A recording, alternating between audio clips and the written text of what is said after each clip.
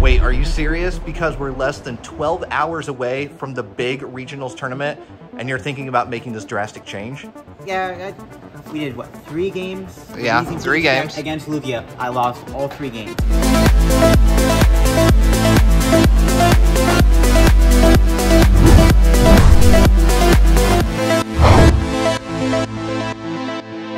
And a big thank you to the Pokemon Company for gifting me these free passes to regionals. They have a 13th floor. That's surprising. Okay, so we're waiting to meet for the very first time. He's gonna come in right through that door, I'm assuming. I'm a little nervous. It's okay to be nervous. I'm meeting somebody for the first time, right? Like, I've seen his content, we've been texting back and forth, and so this is the first time that we're actually meeting in person. I'm really excited, but I'm nervous. I'm LittleDarkFury. You may know me from my YouTube channel, LittleDarkFury, where I like to play a lot of fun and creative rogue decks over on the Pokemon Trading Card Game Online/live. My first ever tournament that I ever attended was, I think, a regional championship back, I think it must have been 2010. It was in Toronto, and I remember going to this one specifically, and I ended up bringing a Nidoking Machamp deck. The Machamp was from the set Stormfront. It's one of my favorite cards of all time. Basically, Machamp has the attack Take Out that instantly knocks out your opponent's basic Pokemon. It's one of my favorite cards of all time, mainly because it's the first, like, competitive card I brought to an actual tournament. The thing that kind of got me into playing the game was honestly just kind of my love for Pokemon. I mean, back in the day, I grew up playing video games and also watching the anime. Thankfully, there was a local league that was very close to where I lived at the time. And honestly, I've met a lot of amazing people through that specific league who I still talk to this day. I keep looking over at the door. I'm like, is he here? Okay, so it's Thursday right now, so the event doesn't really even start till Saturday. We still got Friday tomorrow, and then we're gonna kind of, you know, see behind the scenes of what his prep is gonna be when it comes to right before day 1. If there's any last minute deck modifications, maybe it's just opening up booster packs for fun and hanging out with people, play testing, whatever it may be. We're gonna capture it all. We're gonna give you the behind the scenes. Listen, LittleDarkFury is absolutely awesome and really knows the Pokemon TCG. Please go show that Breaking family love and support to LittleDarkFury. I'm putting LittleDarkFury's YouTube channel down in the video description. Go and subscribe. Go check out some videos. I'm telling you, LittleDarkFury is an awesome person. So when preparing for a major tournament, here are some things that I like to bring personally so that I'm prepared for the tournament and I can do my best. These are some of the things that I like to personally bring. So the first thing is obviously your main deck. Now, the deck that I'm going to be most likely playing to the Knoxville Regionals is my Flying Pikachu Weezing deck. The idea behind this deck is it's an anti-meta deck that tries to beat both Lost Box and Lugia. I think it's a pretty cool deck, and with Lost Box winning OCIC, I expect to see a lot more of it in Knoxville, and that is why I am bringing this deck. But that doesn't mean that I don't want to bring other decks. It's always good to have backup decks. I do have Lost Box and Lugia here. Not only if I ever change my mind and don't want to play the Pikachu deck, I can always switch over to a Lost Box deck or a Lugia deck. You want to make sure that your deck selection is really good and you have picked the perfect deck for the tournament, and you want to make sure that you know your matchups in and out, or maybe you're missing a card in the deck that might help you in a certain scenario, so having extra decks to bring with you to test against is very important. Pokemon International Championships 2022 deck box here that I have, and this is what I am using for my main deck. The nice thing about this and some other deck boxes is that it can hold 2 things. I do have dice. It's very important to have dice with you. Obviously, when you play the game, you need dice to call coin flips, put damage counters on. This Machamp here is my V-Star marker that I use. You're allowed to use really anything as a V-Star marker. It is also nice to bring a playmat with you. You probably want to use a playmat when you're playing your game. When you do go to regional, when you're playing in it, you are able to actually get a free playmat when you check in the day before the tournament. This Regieleki mat that I got was from the Toronto Regional Championships. So you can get mats for checking in if you don't have one, but you definitely want to use a play mat while you're playing. I also like having a spare set of sleeves. Very important to have extra sleeves with you. These are the Tangerine Dragon Shield sleeves, which I do have on my main Pikachu Weezing deck here. Hey! We're recording everything. Bring it in, man. Bring it in. What's up? Nice to meet you. Nice to meet you as well. All right. Nice so, to meet you. The initial meet, I was nervous. Really? I was nervous. Well, yeah, you know, when you meet somebody for the first time, right? Right? So, you're a lot bigger than me. I was pretty nervous too, not gonna lie. No, it's an honor to meet you, man. It's an honor to meet you. So, we're gonna shadow all weekend long, Yep. all right? Figure out what it's like to be a competitive Pokemon TCG player. So I'm just gonna bug you all weekend long. Yeah, no and just be your shadow. I didn't want to play Reggie's again because Rahul just did so well with it that I was kind of worried people would like be like, okay, Reggie's is like popular, so I'm gonna tech against it. Right, and you played Reggie's in Orlando. Yeah. So, okay. And the deck is really good, and honestly, it's my backup deck. Like, if I don't Okay. like this deck, then I'm most likely going back to Reggie's. But this is the deck that I brought. I've got Flying Pikachu, Weezing, and I guess, like, the other Pokemon in the deck here is the Aerodactyl V-Star for the Lugia nice. matchup. Yeah. Nice. So basically, the strategy of the deck is Weezing shuts off the abilities of your opponent's Pokemon when it's in the active. So when you're playing against Lost Box, Yeah. they can't use Comfy's ability. Like, unless you're playing against a Giratina deck, which is not popular right now, they can't touch the Pikachu. So you just sit there and just max balloon them, and they can't do anything. Let me see here. You gotta play the big Paracels. I got two of these in the deck. So you put that on your Flying Pikachu, and the Sableye can't do its Lost Mine attack, which puts 12 damage counters on your opponent's Pokemon wherever they like, which is a pretty big attack. But when you put the Parasol on your Pikachu, they can't do Lost Mine at all. Like, they can't, the damage goes they're nowhere. stuck at that point, yeah. Yep. And Lugia's also, like, one of the easiest decks to pilot right now, so a lot of, like, people that are coming to Knoxville because it's their first tournament will probably play Lugia because it's easier to play, it's, you know, more straightforward, and it's very good. Tournament aside, are you looking to grab any cards this weekend from any of the vendors? There's actually plenty. The rotation's coming up, so I'm gonna see if I can pick up some rotation staples. Nest Ball, Judge are some big ones I'm gonna try to get. I'm gonna try to get the full art versions. That's another thing too. I wanna get all the full art supporters for this deck. I have Boss. I don't have Marnie. Marnie's expensive. Yeah. So I don't know about Marnie, but I need another Chorus Experiment. I really like the Crown Zenith one. Yeah, I just like the color on it. I already got recognized in the hotel lobby. When I was Oh, really? Yeah. I didn't even get it on camera. Oh, no.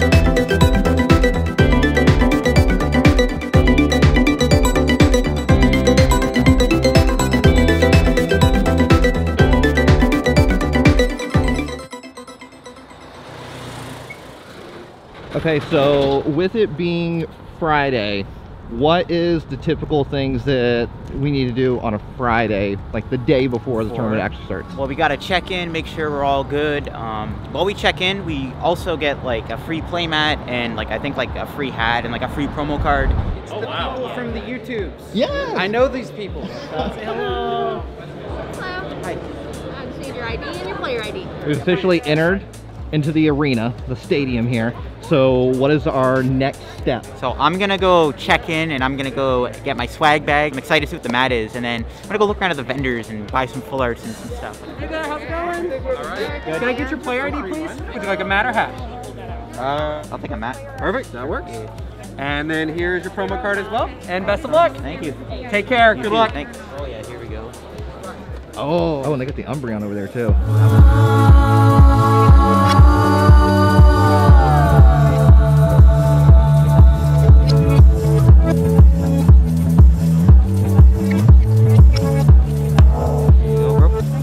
Anywhere's fine on the card. This is Mark. This is LittleDarkFury. Nice to meet you. So yeah, I got the tickets for the Pokemon TCG Open. And you gotta buy 4 of them. And I think we gotta go over there to go finish signing up for the tournament. Yeah, so what do you want to sign up for? Pokemon TCG Open. TCG Open is going to be up at the main stage. Oh, okay, alright. I figured it wasn't over there. Yeah. Michelle was over there. So. She Oh, signed okay, it yeah, up. my bad. Oh, yeah. Yep. So you're signed up, We're in. and so this Open is standard, correct? Yeah, standard format, yep. Round 1 just completed. What's the details here? 0-1. I was playing Reggie's against Lindsay, who I got paired against. Round 1, you get paired against Lindsay. It was rigged.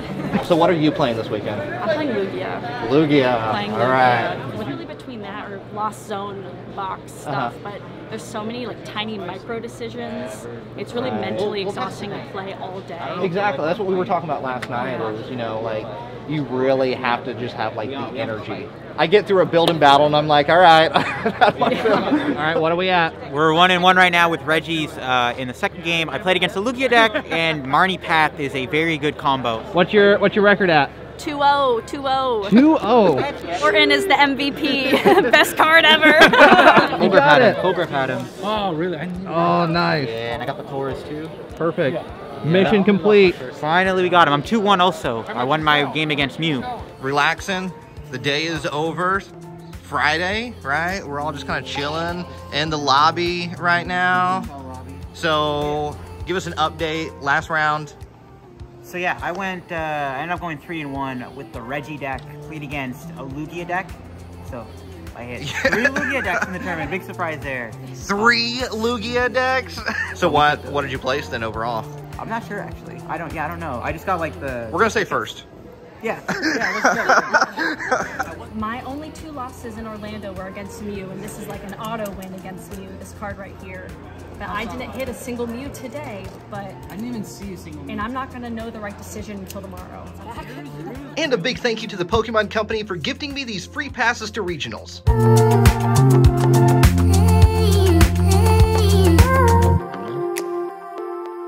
Decks are due at 8. We have, what, 7.5 hours? Wait, are you serious? Because we're less than 12 hours away from the big regionals tournament, and you're thinking about making this drastic change? Yeah, we did, what, 3 games? Yeah, 3 games. Against Lugia, I lost all 3 games. To be fair, my draws weren't great. I whiffed Aerodactyl a couple times, but the more I played the deck, the more it felt bad. Reggie's felt really good. Reggie's guy, you're Reggie's guy. When do you feel like you'll make the decision? Tonight or tomorrow? That's what my dreams say. Okay. That's happened to me before. I'll dream about a deck the day before a tournament, and then that dream will dictate if I play. Because it'll be on my mind all night. Yeah. So I'll inevitably dream about it.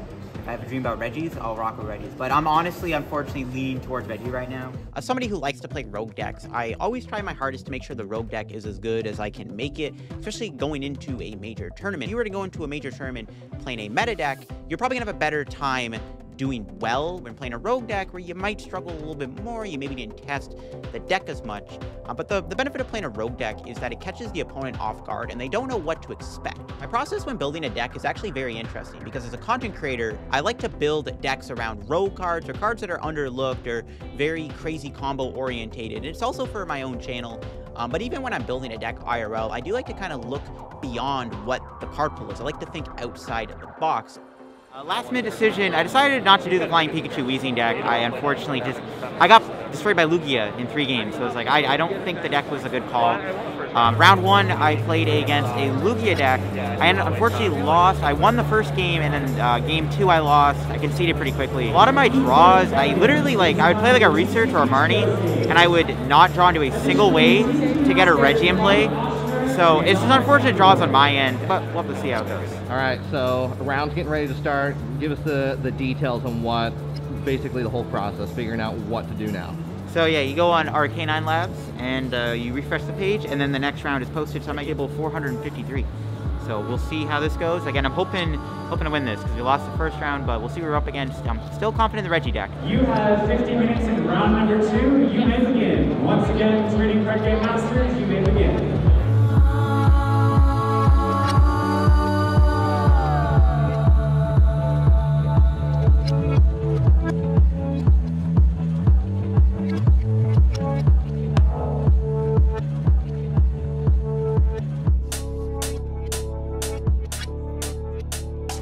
Maybe you're not ready to compete in a big tournament. There's actually side events that you could participate in. There's build-in battles, there's standard format tournaments, and even side events for Go and the VGC. There's also vendors.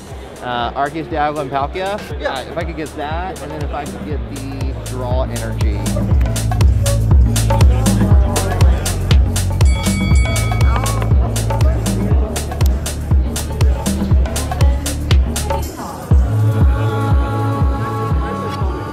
All right, into round 3. What's the update? Unfortunately, we are 0-1-2. I tied against the Darkrai V-Star deck.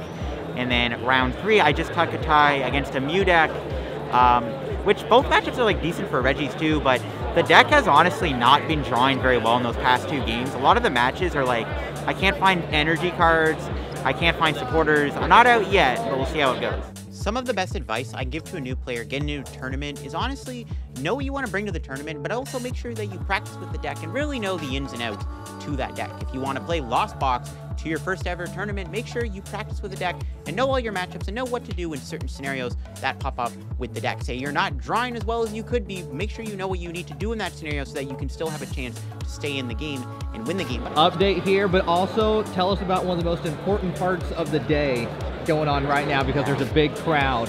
Yeah, right so we're on lunch break right now after round 4, but unfortunately the food trucks are like out of food, so we had to like order food or whatever. Now the good news is though, I am 1-1-2. I was able to win my 4th round in the Reggie Mirror. Feeling good going into round 5 after lunch break, and I'm really hoping we can pull off the next, I think, 5 wins to get day 2. I gotta get proof that you're actually eating, you know? Yeah, exactly. Making sure you're holding up to your word, because you were just like, man, eating's so important. That's true. That's true. So while we're on lunch break here, my local stores in the team challenge right now, we're battling out for top 32. So I'm cheering them on right now. See how we do. It looks good. A couple people on my team have already like won their games, and I just saw one of the opponents just said, I'll go first, so that's good. That means they lost their game. So hopefully we win. If we win, we get the top 32 Lugia playmats. All right, going into round 6. Going to round 6, and I am 2-1-2. Just beat a Kieran Pelke deck, so we're holding on. I got to win all my games to make day 2. All right, it's 6:10 p.m. day 1. How are you feeling overall? Feeling good right now. I am now 4-1-2, so I've been winning all my games, thankfully, since the rough 1-2 start. If I win my next 2 rounds, I'm getting into day 2 at a 6-1-2 record. I'm excited to hopefully get this day 2. It's not loading in. Winning it. Good luck, y'all. Winning it. Winning it. You got 15 minutes of round number 9. You may begin.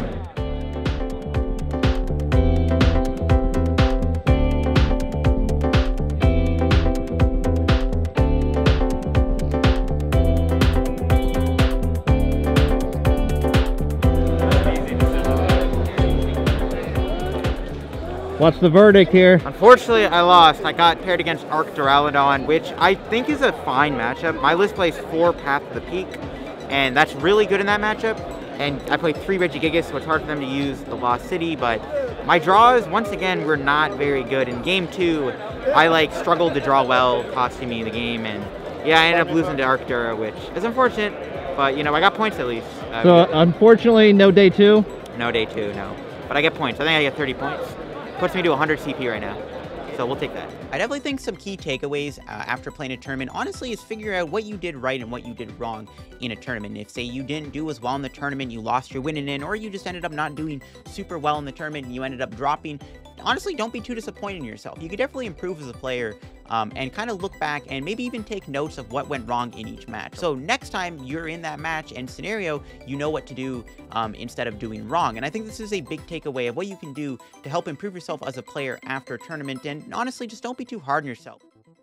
Now, I've been to many Pokemon regionals before, not as a competitor, but this was definitely my first time getting a look at the secret life of a competitive Pokemon TCG player. What happens? What goes on? Now, I know when you go to a tournament, you want to win. You want to take that first place spot. You want to bring home that trophy, that medal. But at the end of the day, win or lose, if you can take away from your tournament experience, learning something new, making some new friends, reconnecting with old friends, laughing, smiling, just an overall good experience, I would say at the end of the day, you won. I know every time I go, I'm always reconnecting with someone that I haven't seen in a long time. Maybe it's years, maybe it's months. And it was so awesome to make some new friends and meet Dylan and Lindsay. Make sure you definitely follow both of them. LittleDarkFury is one of the best out there, and I'm so happy to be able to call LittleDarkFury a friend. And throughout the entire Pokemon Regionals experience, LittleDarkFury always had a positive outlook. So make sure you show LittleDarkFury some love and support.